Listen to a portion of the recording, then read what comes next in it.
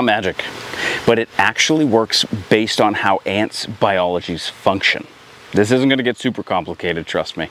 When you dust a baking soda around ant trails or their homes, cracks, or garden edges, it creates a physical barrier they don't like to cross. It's like salt and witches and stuff. But there's more. If you mix 50-50 with powdered sugar, it becomes bait. The sugar attracts the ants, and the baking soda does the damage. Here's how.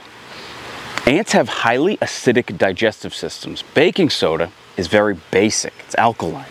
When they ingest it, the baking soda reacts with the acid in their stomach, producing carbon dioxide gas. And unlike humans and dogs, ants cannot burp or release internal gas, so that buildup becomes a problem.